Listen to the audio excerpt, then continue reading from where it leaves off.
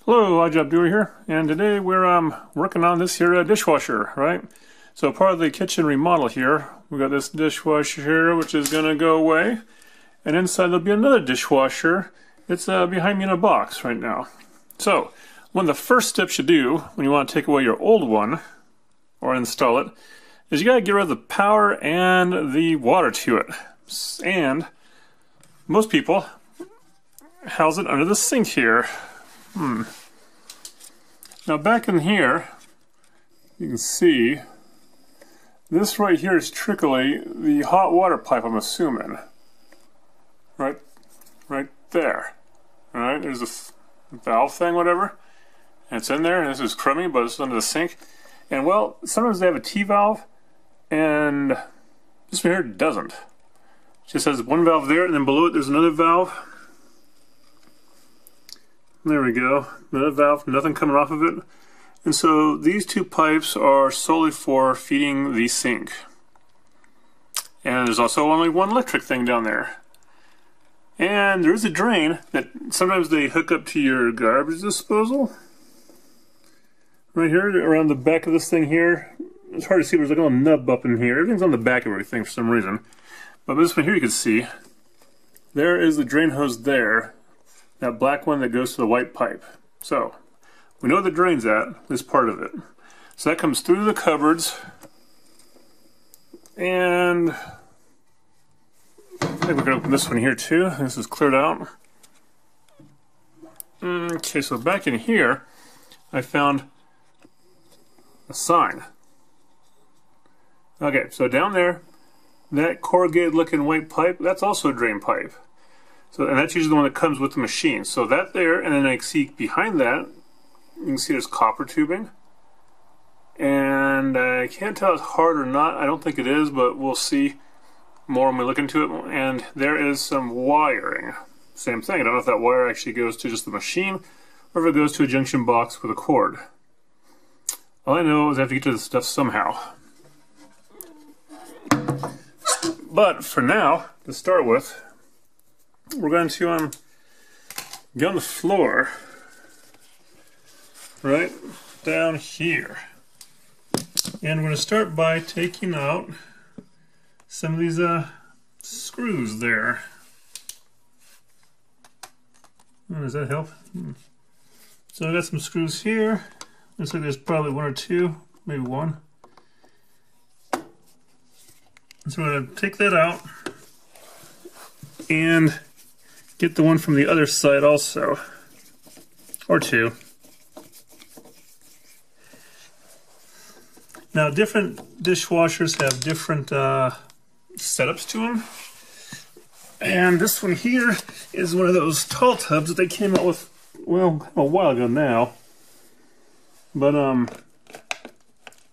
that's what tall tubs are all about, is less room here at the bottom, more room inside.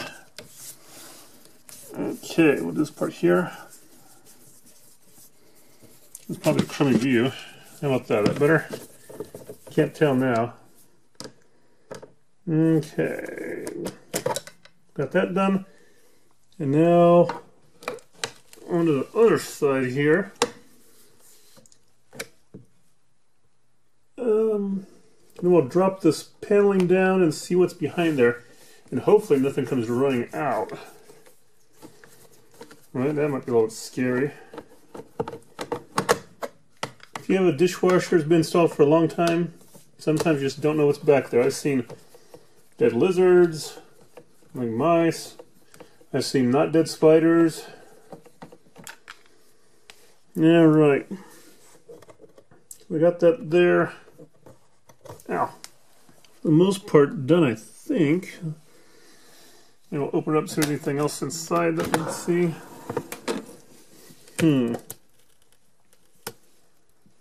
Nope, I don't see anything in there.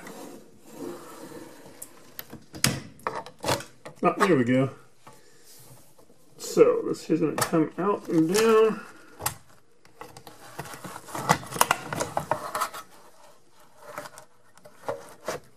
Come out and down. Shove this aside. And we got this bottom part here. With some grimy on it, looks like. Sometimes it's best just to hold your breath. Now then, on this setup here, let's see what we got over on this side. I can see right away. I can identify some this white hose you see there. That's definitely a water line. I can see back in there a valve of all things. Right there's the valve top, right? So hopefully it works and it shuts the water off. I'll try the rookie mistake and see if I can do that. And if it don't work, then I'll have to run away and find the main to the house. Next thing I see here is a cord wired up weird. So that right there, I mean, it's probably safe, but it looks like it's a cord that goes to the junction box right here, and then there's also a hard-wired cord there. So I don't know if I want to wire in I don't know if that wire could stretch and fit in the box where it should be, or if I need to install an outlet plug. Last but not least I see down here is right there, the corrugated drain pipe, which seems that there, yeah, maybe there's not enough, there's just some there. Okay, so I know the electricity, I'll have to go find a breaker and turn it off, it looks like. And then I'll try the valve that's right there. I'll try to see if I can get my ham hock in there and turn that valve. After that, I'll get it all secured, and we should be able to work on actually removing it some.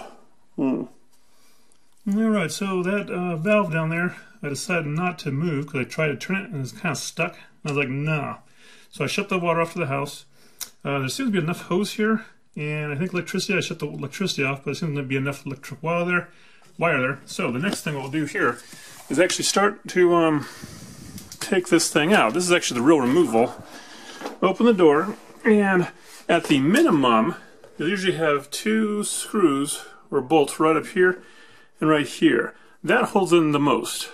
Secondary, in this one here, you have a bunch of screws here that hold this black piece on, this grommet. And it kind of holds it in a little bit. Plus what it does is it makes it so it's more like a sealed built-in look to it, this model. This model's kind of a nicer one, you know, it's okay, but you know, they want new things. So this is going to go, and what I'm going to do now is take a Phillips, and I'll just remove these 1, 2, 3, 4, 5, 6, 7, 8, 9, 7, 8 screws. So I get them around, and then we'll probably be able to pull it out. But before I start pulling too much, at the bottom here, once again, you can see there's a foot there. And this is a key point. So the foot there might have to screw back up into the body a little bit, just so I can get it to pull out more. And then, you know, the opposite will happen with the new one. It'll go back in, and then I'll screw it down so it levels out the front. Alright, so let me get these screws out, and go back to the pulling part. Alright, to help get it out, I take out these side parts here. This one actually was the other side, but it's on this little white part down here. And this is part of the built-in look to it. And should be able to pull it out now. Let's see here. Pull nice and gently. Yeah, it seems to be hanging on something a little bit. So it could be the rear leg. Some of them have legs in the back, some of them have wheels. So once again, I have to get down and check it out. So check it out and probably yank it out here. Okay, so we got it out. You can see now where we're snagged on is the drain line, which snakes around here and goes around the back corner there to a dark hole. Sometimes I have to get this other cupboard here to find out what's going on. Otherwise, it don't look like anything's leaking, so we're good on that part. Dirty, but I got shop vac waiting back for that. So I'm going to snag that cupboard under the drain line, which may cause a little flood. Who knows? I can do it from the front too, underneath here. I might just do that. I don't know. I'll do something to get that drain line out. And okay, so there's the bottom of the drain line to the pump, and it is just held on by a clamp. You know, nothing major. And so I'll take some pliers here and see if I can't maybe get it to release itself, which I'm sure I can. Just not sure how much of a mess it might make in the process.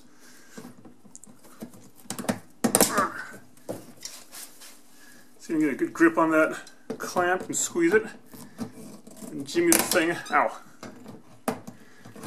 backwards some. Come on, you.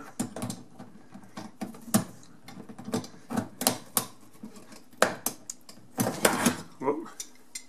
That helped a little bit more. Let's see. I have a better tool around here I can use. Of course not.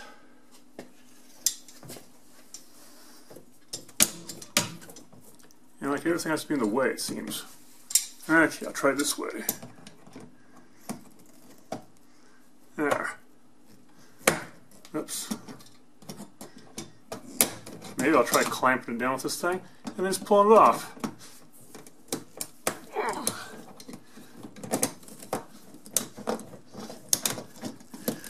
There we go. That's off. Now this should come off pretty easy. And yeah, it's full of water. But don't worry, it's just dirty, nasty dishwasher water.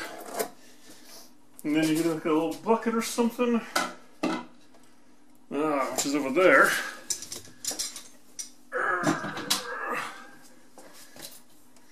There we go. Now then. Not so bad, eh? Of course, I got the water off to the house, so I can't wash my hands. Great. Okay, we got that off now, and I believe the rest should just come right out.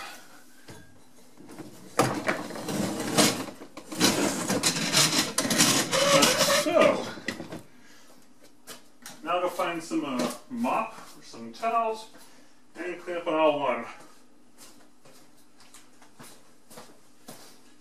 Oof, no one says it's going to be a clean before I haul this off, I'll get the electricity undone, which, remember, electricity's shut off at the circuit breaker, supposedly.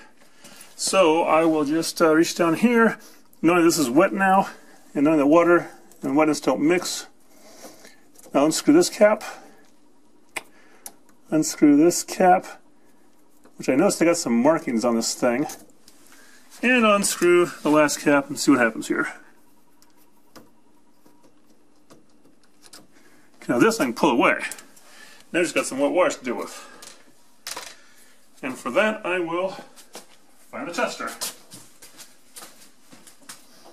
And yes, this is a little bit late in the game to be testing it now, but like I said, the circuit breaker should be off. Negative, positive, got it. Coming in. Nope, and nope. Good. That's all dead. Next we'll switch our view over to the pipe. I didn't want to try to shut the water valve off at this pipe, but it's back there. This too might make a mess, but this is a nice probably 3/8 hose we got going here, which can be reused again if need be. Alright, machine gun away. And so this one here, well, let's just chalk up like this. Yeah. Get you guys in there. Right, so 3/8 hose, and I will just attempt to just undo it with a wrench.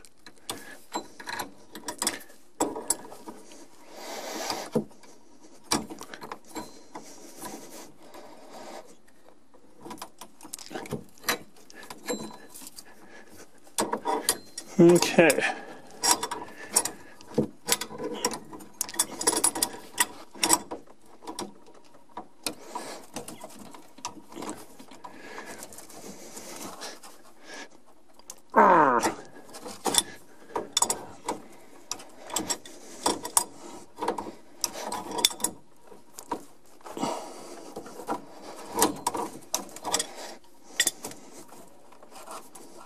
switch the fingers on this thing.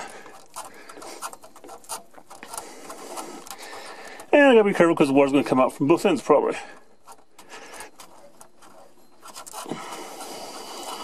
Like it already is. Come on, get off there.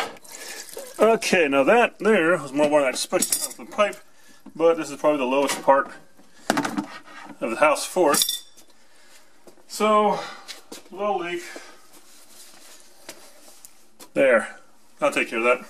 Okay, so this one is uninstalled now. Separated from the drain, the electric, and the water, so it is able to go outside to where it's going to go next. Pretty simple, right? And so, yeah, thanks for watching. I'm Job Dewey here. And I think that slowly stopped draining. And yeah, good times. No one said this would be a clean job, but I have a vacuum to suck all this stuff up. So if you have any questions or comments, go ahead and leave them down below. And the next video will be the installing the new one. So stay tuned.